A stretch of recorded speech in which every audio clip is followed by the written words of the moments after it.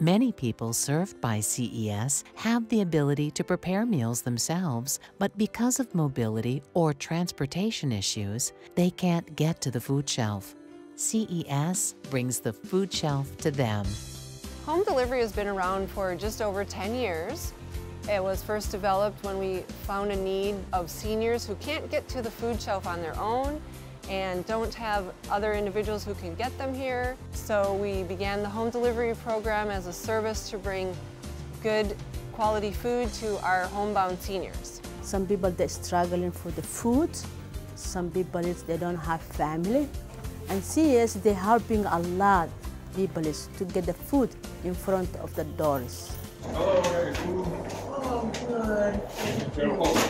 I actually started as a volunteer with my family over 6 years ago, and one day was offered a job. I said, absolutely, because I love seniors and having security in food is very important to me. I love making, I call it goulash, and the meat and onions are always here, so that's very helpful. If there was not a home delivery program for the community that we are delivering to, many of them would go without a lot of the things that they needed.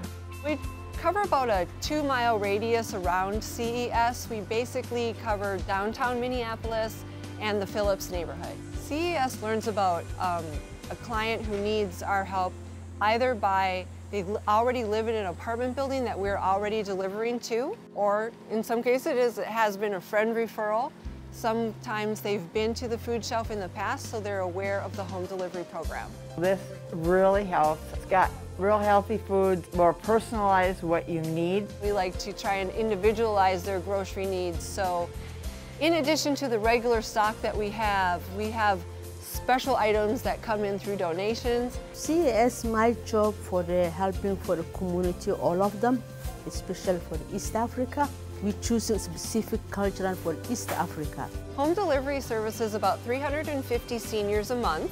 They receive between 25 and 45 pounds of groceries. Individuals enrolled into the program if they are a senior or a younger person with a disability, and we try to focus on seniors who are isolated. They can't get to the food shelf, they have lower income, they have very few community resources in regard to family or friends that would otherwise help them get to the food shelf.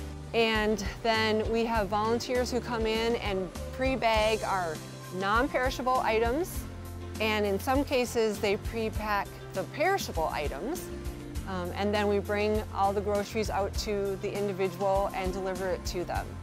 In some cases, we bring along the perishable items and set them up in a community room and ask our seniors to come down, and that way they get even a little bit more choice. Maybe they want potatoes today. Maybe they want chicken legs versus ground meat. And so that gives them a little more of the personal choice as well as the dignity of shopping for themselves. I've been volunteering with the home delivery program about 4 to 5 years.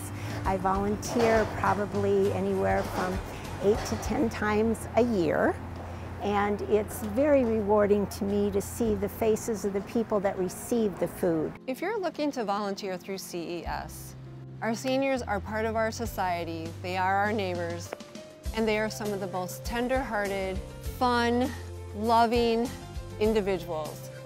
You can learn so much from them by connecting with them and helping them stay connected to our community, and do begin to build a relationship with our senior neighbors. And that's touching for them as well as for you as a volunteer. So I would encourage other people to apply. It's very rewarding. They'll feel joy from having this experience. The home delivery program is rewarding for me as a volunteer because it gives me the opportunity to meet people that are receiving food and just develop friendships. CES fosters community because a strong community is the best hope for sustainable relief from hunger and poverty.